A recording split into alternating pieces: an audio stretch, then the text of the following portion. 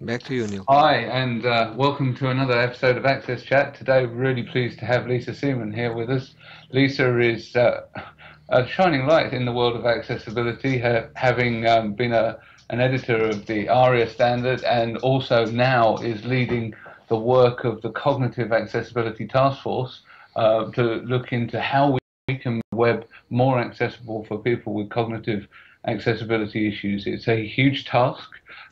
It's a hugely ambitious project, and gosh, we're really pleased that someone like Lisa is able to come here and talk to us and lead the world in changing how we interact with computers for people like myself and people with on the autistic spectrum and also people with things like Alzheimer's and dementia and people who are unable to speak. It's a huge topic. It's massively diverse, and really thankful to have Lisa A, championing the cause, and B, here talking with us tonight. So welcome, Lisa. Thank you. No pressure. Okay. Welcome, Lisa. And Thanks. so I think we are all, in my side, I'm curious. How did you get involved? What motivates you, and how did you get involved in all this? I got involved in accessibility, I think in 1999, when I was making content and online tools for people with different learning disabilities and ADD coach and early intervention system for dyslexia and stuff like that. And Study Web wrote to me at the time, who were a big homework site, on what they could do to make their content more accessible for people with learning disabilities. And so I thought, oh, that's an interesting question. And I did a bit of research and I contacted the W3C and said, have you addressed it from this angle as well? Because WCAG 1.0 was they were just wrapping it up. And they kind of said, well, actually, we've had some suggestions that we ought to pull in more people who are in that topic, so why don't you join? So I did, and the rest is like history. Okay, thank you. Thank you. And you think when you look to to all the to the fact that you get involved in all this, do you see that what are the major challenges for making web accessible for people with cognitive difficulties? So I think the biggest challenges are not the technologies, they're in attitudes. I think we need people to see the huge opportunity this is to reach more people and include more people and have more customers, and to get people to view this as an opportunity as opposed to a cost, because often with accessibility, people see it a bit like the IRS, and as much as you may approve of a lot of what your taxes go to, you don't like paying taxes, So this is in a bit of a different space because it might never reach any requirements that aren't voluntary, but it may be extremely useful for people who want to include more people, who want to have their site usable by people with disabilities and people who just have cognitive decline from aging, or people who are just having a bad day, because often someone's anxious or a bit depressed, their short-term memory is less good. and things often go wrong because you just find it that bit harder to concentrate. And does a company want to lose people's businesses because they've designed a site with a higher cognitive load? For people, they're making it harder for people to buy. And I think a lot of people, when they see it in that kind of light, they think, no, actually, we want people to buy, even if they are, not a 25-year-old. Are you somehow in touch with new companies with startups? Sorry, with Are new We you lost companies? you there. are you in touch with startups, with new companies? And I know because I'm curious about to know if that people who are developing a new software, a new app, how open they are for these type of challenges. Gosh, not enough. But that's an interesting point. Yeah, I think what we often see is that larger, more established companies have probably been bitten a few times, have come across accessibility issues. The awareness is raised, whereas I think a lot of startups, a lot of young people, firstly, they're young, they still feel invincible. Not all of us, but and I'm not that young. But when we were young, we felt invincible, didn't really feel the need, and therefore there's this lack of understanding of perhaps the importance of some of this stuff. That said, I'm with Lisa. The cognitive load is really hugely important, not just for people like me who have short-term memory issues, but it's important to the successful completion of order baskets, of people ordering tickets, of people being able to find the information. This is the key. It goes hand in hand with usability and UX, and there may be subtle variations into the reasoning as to why we want to do stuff, so that we're relating it back to specific learning difficulties or cognitive decline due to aging or whatever. But they are still absolutely pertinent to making making products and services on the web easy for everyone to use, and therefore probably more profitable and successful. Well, I think a big driver, if we're just looking at this as an opportunity, is the aging market, because studies have shown, Nielsen particularly I'm thinking of, showed that usability goes down by about 0.8% every year from age 25. And that means that people, the mature market is about 35% less likely to complete an online sale that they start. So in other words, in that huge market of older boomers now, and the golden generation, etc., that you have people who try to buy your product and fail at a rate of 35%, and that's got to be bad business. I don't think people can afford that, really. And that's before you even think about, will they ever come back? And I have a similar, dyslexic, quite heavily dyslexic, and I was booking a trip to China, quite an expensive trip. And I tried to do it on one of the big sites, and I spent ages and I copied over my passport information and all this kind of thing. And then it was giving me a real headache. And then the session timed out, all my data was lost, and I called my travel agent. And then the next time, about 3 months later, I had some kind of trip to book. I just called my travel agent, paid the commission, saved myself 3 hours of pain in this site. Now that's silly. And also the older users are they dominate most consumer goods in terms of spending. They're the people with the money.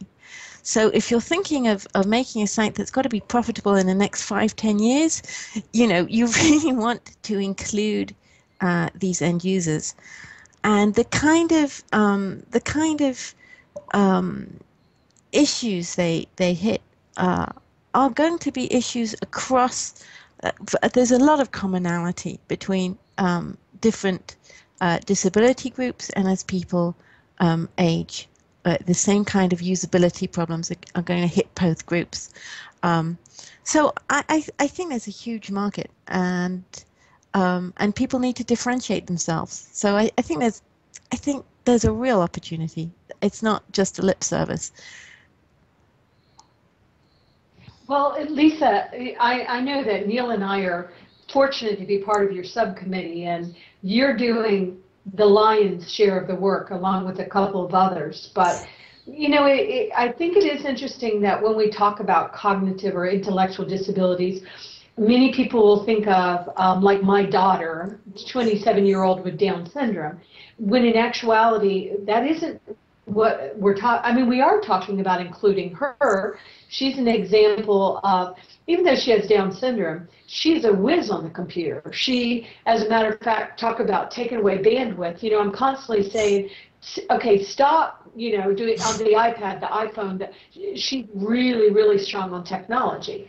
But the multitasking that we do, it causes cognitive loads. And I just think there is a lot of misunderstanding about this particular topic, and it's critical. Even the points that you're making with 35% of people aren't completing that purchase. That's a huge number. And I remember buying tickets for my daughter, as a matter of fact. We were going to go see a Princess on Ice or something. And so I was multitasking, and I was on the ticket site, and I was filling out the information, and all of a sudden it timed out, and I thought, oh, okay, pay attention. So I went back in, and I lost the seats. I went back in. This time I was paying attention. I was doing less multitasking. Tried again, timed out again on me.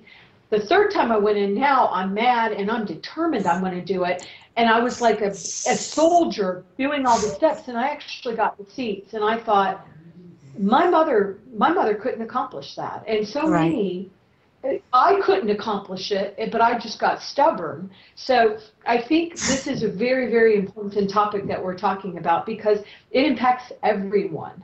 And it impacts the bottom line. So I just think the work that you're leading over at W3C, it really is important. I also think it's interesting to note that in the United States, with our Section 255, which deals with telecommunications, we've tried to have some of this language in here, but we weren't exactly really sure what to do with it. And I know that at some point, when we refresh our Rehabilitation Act, the Section 508, we are, as a country, trying to address some of these things, and certainly letting W3C lead us and sort of help us understand what we need to do. But there does seem to be a lot of efforts that are trying to pay attention to this, but with you with W3C really taking the lead on it. Yeah. I think something that W3C can do that other places can't is make sure that the underpinnings in terms of the languages used on the web, the coding standards, support any improvements that we find truly useful. And although we are talking about this huge scope and this huge market, there is the other case of people with severe cognitive disabilities. And there's content that they need to be able to use too, and some of that is critical, and that there is really important. We think not just of what's got the huge usability aim, but what will really help these people get to critical information that they need, emergency services and stuff like that. And it's across information technology. I kind of I have a lot of problems with these phone menu systems where you call up and they say, you know, press 1 for this and press 3 for that and press 6 for the other, and I've got to hold in my mind the 6 whilst I'm processing the term that they're using, which isn't an easy term, and figuring out if that's where and then I've forgotten the 6, and I get lost and I get thrown off. And this happens to me when trying to make a doctor's appointment. It even once happened to me when calling the police. And that's just insane. And if we can put some standards in place, such as any emergency service, any healthcare service, you press 0, you will get to an operator. It's an easy digit to find. You can find it in a time of stress. You can find it if you're unwell. Those kind of standards can actually save lives. Yeah. I totally agree. I also get lost. The fear that we have to overcome on behalf of the companies that implement these systems is that people will abuse these systems. And that's a real fear and a business impact that we have to address, because yes, I totally agree it's going to be much better, but with my other hat on, we run lots of service desks for my organisation, and we get thousands and thousands of calls, and if everyone knew that they could effectively jump the queue by pressing 0, they may So not like that. don't make them jump the queue. It can be a hold. Yeah. You can, unless it's the police Yes. or an ambulance, you can have to sit there for 5 minutes. I'm okay with that. Yeah. I well, just in me 5 too. minutes I want to get somewhere. Me Get too. someone. And that's So what you know we've done. you can encourage people to use the other systems, but I think you have to let people get to human being if you value what you're giving. Yeah. If you think what you're giving is absolutely useless, by all means, if it doesn't work in the first place, make it as inaccessible as you want to. But if what your product you're offering is important, then make sure people can get to it. I think it's ever more important as governments are pushing people to be more independent and use services on their own behalf. This work's crucial. Yeah. Yeah, well, that's the other thing. My dad has Alzheimer's, and we had we got him a new television set, and it came with 3 remote controls, each with about 30 buttons. And the words that they'd use were things like source. Instead of going between TV and video, it said source, and he's meant to figure that out, and it wasn't going to happen. So now it's on one channel, and he knows how to turn it on and off, and that's all he can do. He can't change the channel by himself. And his heating system is also got one of these ICT interfaces, these screens interfaces, which means he can't really manage it by himself. There's a design metaphor that he was used to, which is the on-off button and a dial for volume higher or lower, and that's gone. And so now he can't turn on and off the heating. Well, that is, for someone who really doesn't need live-in care, you're pushing them to actually need live-in care. If you can't turn on television, if you can't turn the heating on and off, then you need a lot more care. And what a waste. What a waste for everybody. No, I agree, and actually I have a similar problem with microwaves. So we actually spent a long time going and searching for a microwave oven with 2 dials, one for the heat setting and one for the time. And that's all I need. Thank you, I can use that. Why do I need something with 63 different menus and you press lots of beep? It doesn't work for people. And simplicity is really, it benefits everyone. Right, and you're welcome to have all these extra features, but stick them in a corner that says more, and keep those 2 dials that we used to and that we know, or give people different options of different interfaces when they, set it up if they want to do something fancy. But yeah, let people be able to use it, the main 3 functions that they're used to using. Yeah, I have another problem with heating. So we have underfloor heating in my house, which I either put on manually or not at all, because I can't work out how to program it. Well, I could if I could be bothered to spend 3 hours doing it. and so it never gets used. It's something that I acquired when I acquired the house, and I really just don't want to put myself through the effort of trying to work it out. Just, something like a dial, it may not look as pretty, it may not be sort of smoked glass, but it's easy to work out. Maybe they should hide it behind smoked glass, and then everyone would be happy. Yeah. I mean, that's exactly it. It reduces your product. What you're giving people. So, Lisa, I know that the cognitive group is published, and can you talk about that? Sure. We've actually just published some background research, but we have published it. So when we it doesn't come out with many solutions.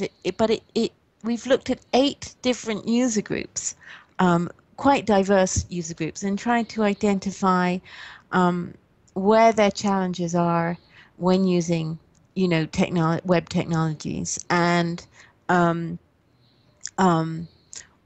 described cognitively what's going on with them normally, so that and it's going to be the basis of doing a gap analysis and trying to solve these problems that they're facing. So making a roadmap in the future, and a gap analysis.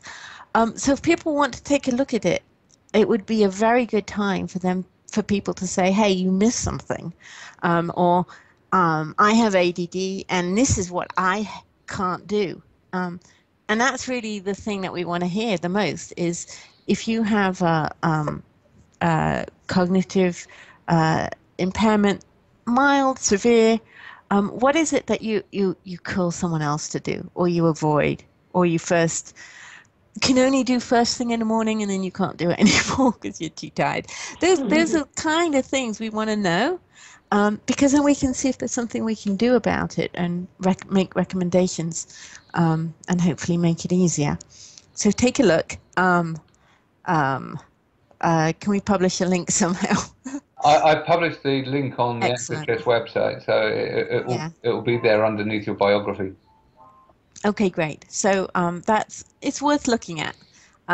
We know we've got stuff missing, and we know our citations are a mess and inconsistently done, and other things like that. But we wanted to publish it as a first draft, so that we can start getting these really important comments and find out if there's stuff that we've missed or pieces of research that we just didn't know about, which obviously can happen. So we'd like people to take a look. And what will be the best way for people to reply to and to engage with you in terms of that feedback? So there's an address for comments in the abstract, in the introduction, and also my email address is quite well available, so you can also just email me. But the working group, to give it to the task force, it should go through the comments email address. Okay, I've got a sort of hot topic that I know has been part of our discussions on Sure. the task force, and that's about the flat design paradigm that's everywhere these days. You can make a flat design website that works brilliantly with screen readers and assistive technology, but I think it produces a particular challenge for people with cognitive difficulties because of some of the sort of design language and the way that everything is put together. Have you seen good examples? Can you point us to good examples where flat design takes into account cognitive accessibility issues? Well, I can't promise because I haven't done any studies on it, so I would guess that actually, the Windows 8 button to where it kind of goes in more like an app mode, and you've got that flat design of the different apps. Personally, the things I liked about that is that each clickable region is clearly defined. So when you click, you know what you're clicking on. And I think that's a good thing. And is often missed in flat screen design, and didn't have so much in the way of drop down menus and stuff like that. So I think that one's not bad. It also depends. One of the problems, though, I think is in general is every time you change the design pattern and metaphors that you're using, people have to learn them. So even if it would be easy if it was the first thing that you're learning, if you're used to a different way of doing it, then that can be tricky. So and a classic example is how do you the start button having gone in the early version of Windows 8, people were used to using it, and then they had to learn new ways. And I think you don't want users to have to learn too much. But I thought in general the toggling was a good idea so that people could get used to it, but when they didn't know how to do something, they could just revert back to the comfortable design that they were used to. So with a few kinks along the way, I thought that wasn't bad. You disagree, which is Well, fine. no, that's fine. I know I agree with you about the defined regions. I have other issues with the flat design schema, particularly on the mobile devices. I think it's getting better, and I think it's Used it on mobile. I think it's becoming more mature, and I think that in Windows 10, which is the latest iteration, it's looking like a significant step forward. I still find it more difficult. I think that a lot of this is driven by the fact that everything's going on to, trying to scale across screens. So it's people want to be able to do something that's easy, that's scalable, that's responsive, and flat is a good answer to that. But at the same time, you do have all of these things that you're talking about, people having to relearn how to use stuff, and also content and functionality being hidden, being obscured. I couldn't work out how to close an app on the iOS 8 for a long time. Sorry, iOS 7 for a long time. I kept trying to close it the old way. It wouldn't happen. No one had told me that I needed to swipe it upwards. Now, it's easy when you know how, but if you're not told, if they've changed the usage paradigm, then they need some way of pointing that out to the users, because it's going to cause people like my parents to machines Right. bogged down. My So dad then- has 53 apps running at any one time because he doesn't know how to close it. and let's get back to the problem of expecting people to learn. And this is a thing of when things that are less usable become actually inaccessible, is when it means there's a group of people with a disability who now can't use this thing. When someone has mild dementia, they may be able to use things that they've used in the past for years and years, even early to moderate stage, the Alzheimer's. But what's really difficult is learning something new, or rather, you can learn something new, but the next day you have to learn it again. So that when you were saying, oh, it's easy when you know how, and someone's told you to swipe it up, that's fine. But that's for you, Neil. But if someone has, early dementia, and you tell them, oh, swipe it up, and they say, oh, right, great, all right, okay, I know how to do it now, I'm good. But then come back tomorrow, and you have to tell them again. It's not that learning process has really slowed down, and that's going to mean it's over. That you being able to use that app is now It's a really history. good point, and it's one of the reasons why I plead with my parents: don't update. Do not be tempted to press the update button, because you know how it works right now. Yes. And they're automatic updates. We are automatically going to change it all on you, and we're not going to tell you about it. We're not going to let you roll back. Yeah, no, and they're painful. I've had experiences where I've been arguing on the phone, but I can't use it anymore. It's inaccessible. Don't care. You've done it now. Too late. It's a tough one, and I understand why companies like Apple want to bring people onto the latest platform. It's supportable, etc., etc. But at the same time, that rollback path, that fail safe, isn't there. Right. And it's as you said, you're effectively disabling people by changing. It's like walking out of your home one morning, coming back in the evening, and everyone's moved the furniture around without telling you. Right. Where the hell is your credit card? It used to be kept here, but it's not anymore. Exactly. Go find it. And you're meant to be able to function, and you just, you can't.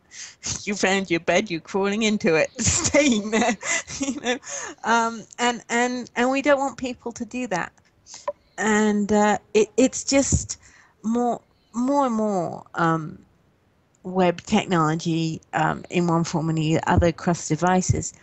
It's the way we're going to interact with with our society, and we have to allow people to do that. We have to help them, and these are important devices, you know. So yeah, it's important to allow backward compatibility, really, of the user experience. And I would say to anyone that's watching this, we are not discouraging technology, you know, updates and change and innovation. We're not discouraging it, but to take something that's already working and mess with it every single time, it really is so frustrating. And I understand why they do what they do sometimes. I know that whenever my whole family had the iPhone 4 and they, you know, Apple upgraded to the new operating system, and we couldn't upgrade it on some of the iPhone 4s, and so we were forced to, you know, upgrade our phones. I get the business reasons, but it really is frustrating when you make things more complicated than they need to be. But Lisa, we really, really appreciate you talking to us about this important topic today. I think we could talk to you about this for years and learn so much from you. And I think we're going to have a real lively Twitter chat about this today. So we hope that you'll come back and chat with us again. And I know Neil and I love being part of your subcommittee, and Antonio adds, you know, a lot of real depth to these conversations as well. So we really, really appreciate your time today and look forward to continuing the conversation. Thank you. Look forward to chatting to you tonight. Thank you so much, Lisa. Yeah. Thank you. Thank you, Lisa.